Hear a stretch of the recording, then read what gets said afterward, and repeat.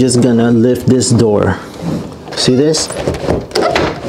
All the burglar needs to do is lift this door up and push forward, and there you have it. They can easily gain access to your house. You can take two, put another one here, and they can just easily lift up this gap right here. Best way to do that is, let's go insert some screws on the rail. The screws that I'm going to be using, you can use 1.5 inches, 1.25 inches. This one's about 1 inch.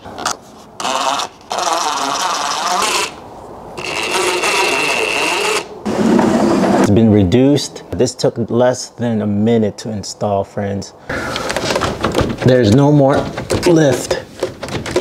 It's not even budging. It's only probably lifting about 1/16 of an inch, and you're protected.